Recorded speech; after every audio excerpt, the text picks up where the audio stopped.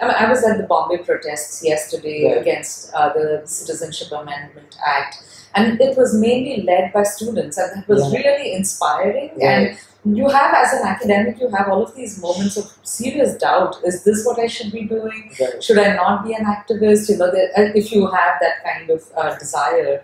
But right now, I feel really proud to be an academic because Yeah. I feel like this is a space where we really are engaging with younger minds, with this generation that feels that it's been handed a terrible kind of deal Yeah. by older conservative people. Right. And so it is a place for kind of deep thinking. And Mm. students have always been at the forefront of resisting the status quo. So I think we are getting that energy back in where, you don't just go to university or a college just to become wealthy and prosperous. Right. So for me, the classroom is very much a space of activism. Yeah. It's not kind of, you will learn to do formal analysis or read Gramsci or unpack Amitabh Bachchan's star text, but then you just go off and kind of get your grade and walk into the world and go on to make money, right? Right. And just check off all of the milestones in your life. Right. It's really about thinking about relationality. What is our class, caste positioning, gender positioning, sexuality positioning?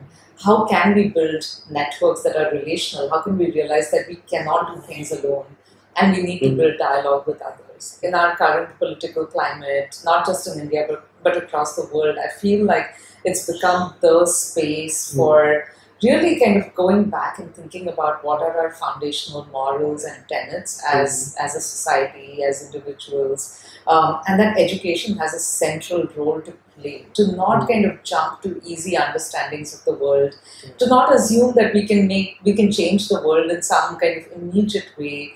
The importance of contemplation, of quietness, of thinking, of not reacting immediately, of feeling like an in-depth study of something needs to happen before you jump to action. Those are things we could do well with right now. We don't eternally have to think about Hollywood as the biggest, India as the one who's always aspiring to be like the Indian film industry, and then Trinidad as this small in comparison to the Indian film industry. Rather, I want to think about how these spectators in Trinidad, through their embodied practices, so they would take these songs and they would mash them up with Afro-Caribbean rhythms and produce really interesting chutney music, etc. How did that come back to India and impact the Bombay film industry? Because by tracing these, we can tell a story that links the Caribbean, Africa, and South Asia in very interesting ways. And I showed it in the same Indian cinema class in Trinidad, and my students said, wait, just hold on, that title song, we have heard it. And then we kind of unearthed the fact that this song had actually been recorded in 1974. It's called Om Shanti Om by a Trinidadian soca singer called Lord Shorty. And he had composed it, look it up online, it's really delightful.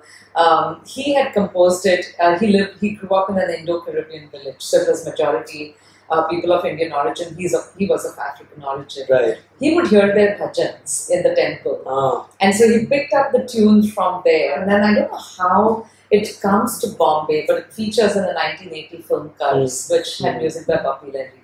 And I'm really interested in knowing where Bappi Lahiri was getting all of these sources from. But the thing is, nobody in India ever credited the original Trinidadian musician.